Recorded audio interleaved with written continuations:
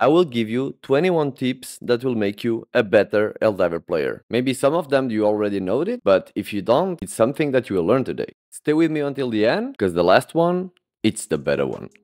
Do you know that you can use your autocannon to close the bug holes? You can use it to close all of them, because if you think you will have 4 grenades on your loadout, but with the autocannon you'll have much more ammo to close all of them. You can also use it to destroy the factory of the automatons. Many people think that you can only destroy these bug holes or the fuggish rooms with stratagems, but in reality you can use your quasar cannon, your autocannon, some grenades, etc. So if you are using one of these weapons or one of your mates are carrying one of them, use your stratagems for the big stuff. Next tip, when the stalkers are appearing, pay attention in which direction are they coming from, because the nests will be in that direction. So open your map and ping on the direction that you need to go for. Like this, you are also informing your mates to pay attention to not get jumped on the stalkers that are coming from that direction. I retire to get jumped each time you are trying to call a stratagem. I will give you 2 options. Personally, I'm using a mouse with 12 side buttons, and I use them to call the stratagem while I keep moving to avoid that the bugs or the automatons jump on me. You can also use macros, but at the moment I'm not using them. If you don't have this kind of mouse, I will give you another option. You can use your keyboard arrows to configure them to call the stratagems. The downside is you will be able to move forwards, backwards, on the left or the right, but you will not have your right hand to turn the camera around. On desperate situation, hard decisions need to be made. Call a 500 kilogram bomb or something like that and use the aggro that the bugs have on you to kill all of them around you.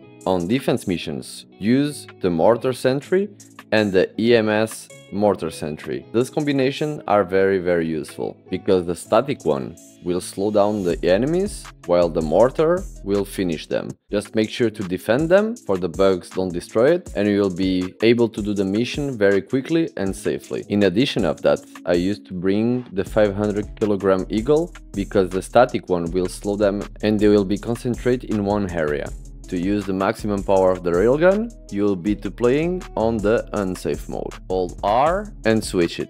Now, if you want to hurt these big bugs, you need to charge it to 95%. At this point, you will be able to shoot it and do some damage on them. Otherwise, the railgun will not hurt them. Be careful to not overcharge the railgun, otherwise you're gonna die.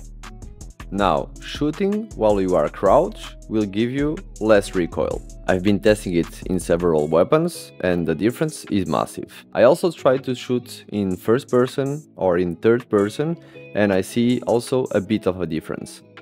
Be aware that you can change your fire rate and also the lantern. Just hold your R button and you can choose the different options. You can change this option on your primary weapon or in your secondary or even on your support weapons. This is very important because you will be able to save some bullets or be more precise while you are shooting.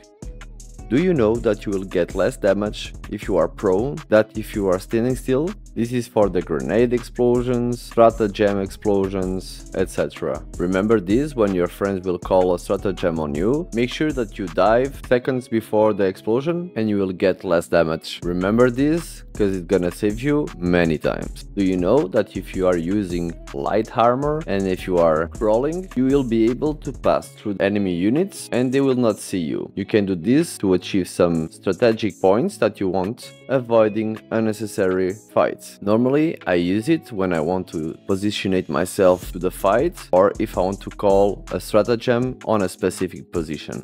In situations that you have heavy enemies like the titans or the chargers or even the tank, ask your friends if they want to be recalled hot or safe. If they choose hot, just make sure that you launch them near the titans or the charger or the tanks and they will be able to dive on it and just kill it by one hit. The easiest way to know where the super sample are spawning is to look at this rock, but be aware that you will only find these super samples on missions that are level 7 or higher. When you see a Sith artillery objective, you need to know what kind of ammo you are loading it. Rounded red, it's explosive. Sharpened red, it's napalm. Sharpened blue, it's static. Sharpened yellow, it's smoke. And yellow rounded, it will be the mini nuke.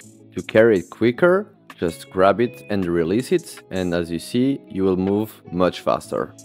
Normally, to don't aware the bugs around, I used to don't activate the terminal and I put all the shells near the reload system, and at the end I reloaded all at once. There is some weapons that if you are being chased, you can look behind and just shoot while you run. I call it the run and gun. When there is some units that jump on you, just melee them because they will get stunned, and then you will be able to kill them easily. To use your backpack, normally you will want to press 5. That will make you reload your weapon, but you can change the keybind if you want, as I'm showing you. Please guys, stop killing yourselves, because medals and samples are shared. So it doesn't matter who we extract with them, because at the end, they will be shared with everyone. So please, stop killing each other.